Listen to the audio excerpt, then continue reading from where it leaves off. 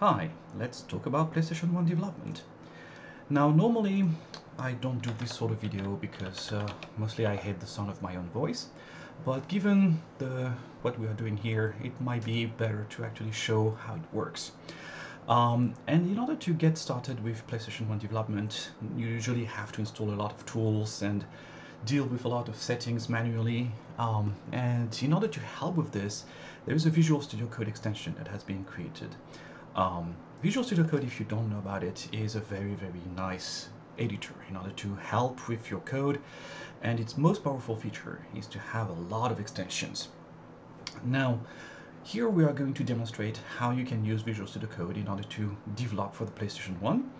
And in order to do so, I have created this brand new virtual machine that has absolutely nothing installed on it in order to show that you don't need to do anything special in order to get started. So let's start with downloading Visual Studio Code. We are going to install it. And I highly recommend using Visual Studio Code in general in all cases because besides just being able to edit code, it has so many features that it's really useful. So let's get to it. So this is how Visual Studio Code looks like. We are going to start by setting our basic environment, but very quickly we are going to go and search for the PSX.Dev extension. And here it is. We are going to simply install it. This is currently version 0.2.2. Hopefully there will be more as we progress. But in order to get started, this is already pretty good. Let's install this. All right. And as it says, the first thing you need to do really is to open the control panel. And in order to do so, you press Ctrl-Shift-P in order to take the command palette of Visual Studio, and you start typing the command you want to run. So here in our case, PSX.Dev, and there's a show panel command. Here's the panel, and it has three main tabs. This is the welcome one that has a few links, that has a few pieces of documentation, and also a few utility buttons. Then it has the templates themselves, and the templates are going to let you create stub projects in order to really get started. It currently features 3 templates. Hopefully we'll get more in the future. And the tools tabs just breaks down all the tools that the extension can install for you. Now, the tools panel right now doesn't show version information. Hopefully in the future we'll have better information about what's installed. But let's just look at installing our template. Now, the create button is grayed out because the tools are not installed. The required tools are the minimum set of tools required in order to simply build the template. And the recommended tools are what's needed in order to be able to debug your extension, your project. So let's go ahead and let's try installing the recommended tools for this template. And as you can see, it's get going. Various tools are being installed for you. I have to click a few buttons in order to process all this. And there's an extension that it requires the native debug extension, so we are also going to install it. Let's continue installing various tools. Let's go for it. I'm just going to use all of the default. Maybe people want to change some of that, but that's fine as it is. There we go.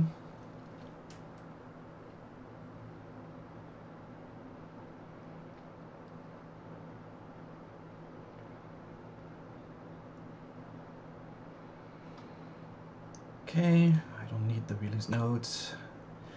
And let's still install this one. And now we have a pop-up that says some tools require reboot to work properly. So let's do that.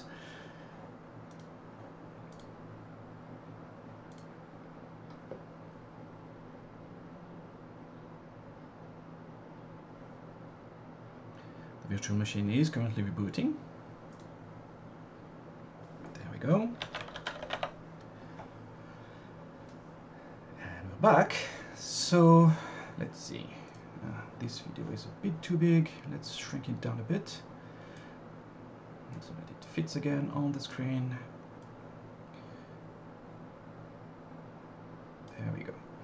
All right, so let's open Visual Studio Code again and continue where we left off. So the panel is trying to open again, and we go back to the templates. All the tools did not install because it was requiring reboot, so we are just going to continue.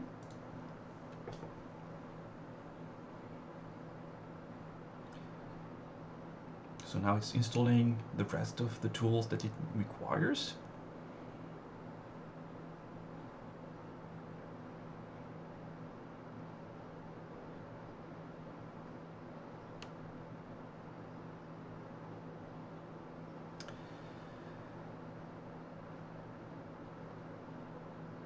And now you can see the create button just changed color. It's now able to create because we have all the tools needed. So if I just click create right now, it's going to say, well, I need a project name. So let's go and file one project name and click that create button. So it's currently training a bit. There we go. So it created for us a little project, a little skeleton of a project, and it has a little README that we can have a look in order to understand how to get started. And the first thing we are going to do is do the build. Is that? Oh, it needs to be enabled. Yep, trust folder. There we go. And let's go back.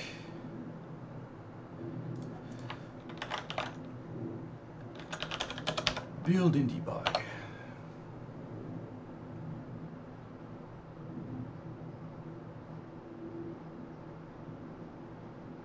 There it is. And now if I go back here, it says we can, various different options that we have in order to build stuff. And finally, we can press F5 in order to debug. But in order to do this, we need to have a debug server. So for example, we can run this in order to have a debug server running.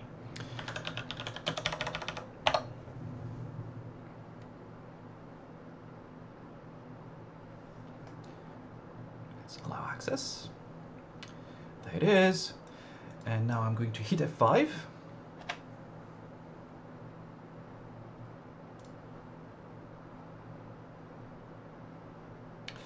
And we are starting to debug our software. We can see that the environment has information about the various variables. Here I can even start tracing. This vector right now is uninitialized, which is why all of the values are bogus. If I just hit F10 in order to go to the next line, now this vector is properly initialized because the initializer has been called.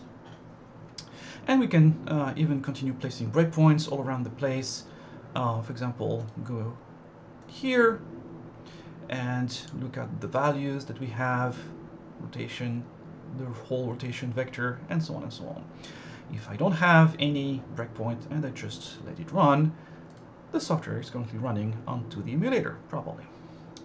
If I go back to the Visual Studio Code, I can even pause and continue placing breakpoints in order to continue debugging my code. There we go. I'm going to stop now debugging by closing this and closing this. We have also a lot of useful information. If we continue going back to the panel,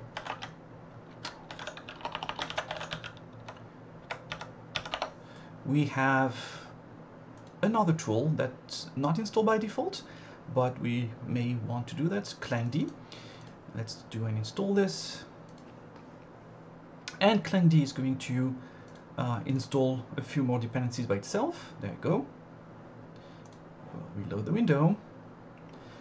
And now, if we look at the output, let's install this as well. Popular extension for C++. There we go. we have even more information being displayed. So we can see, for example, this is displayed by ClangD. We have information about the various pieces of our arrays. We have type information being displayed, variable names, and we can even go and do things like go to definition, and it's showing up exactly where this is being defined inside of our headers, and so on and so forth. We can properly navigate the source code very nicely. So there it is. This is like a nice little example of how this works. Yeah, we're going to disable IntelliSense because ClangD is conflicting with this. This is why ClangD is not enabled by default, because it conflicts with IntelliSense. Not everybody wants to do that necessarily. We can try another example real quick, where we are going to try another template. Here, for example,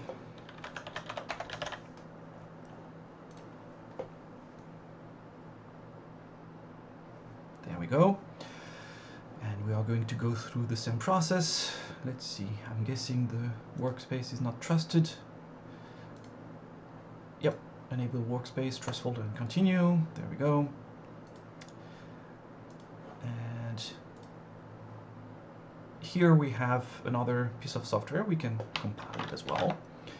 Now, what I just want to quickly demonstrate is the ability of showing the debug console.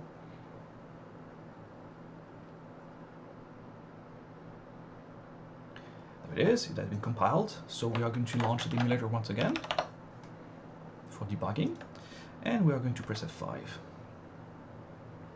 Now we can see here in the terminal the output of our emulator, and if I press F11 right now, I can start tracing inside of the library, and messages like this, for example, should display properly. Here we go.